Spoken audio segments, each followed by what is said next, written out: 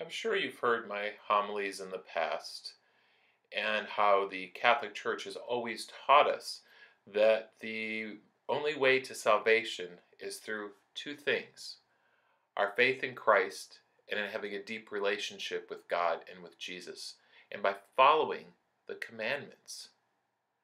And that we always need to try and avoid sin because that's what separates us from God. And the second thing is to serve other people, which is very, very important. We can't either have faith or serve people.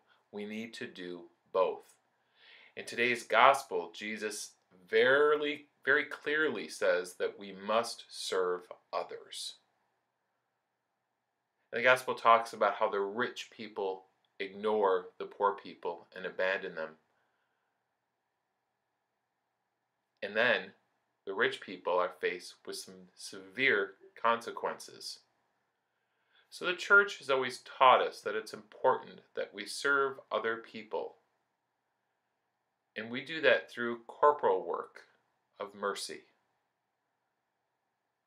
Mercy simply means love. And how do we do that? By serving and helping other people. Their bodies are in need. The church says we have 7 different works, or corporal works. The first is people who have no food, that we need to feed them. And the second is if people have no drink and are thirsty, then we need to give them drink. The third is that we need to clothe people who have no clothes. The fourth is that we need to shelter the homeless. The fifth is that we need to visit the sick. The sixth is that we need to visit people in prison.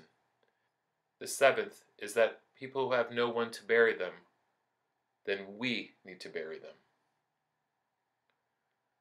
So the church celebrates the year of mercy, and soon it's going to be done,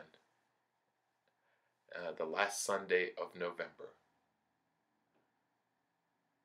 But we need to also realize that when the year of mercy is done, that we need to continue to be merciful and continue to serve and help other people in all of those ways. And in helping people, we are serving God because God is in each and every person. Remember, in the other Gospels, Jesus tells people that they're judged by how they served Him. So if I was hungry, you gave me food. If I was thirsty, you gave me drink.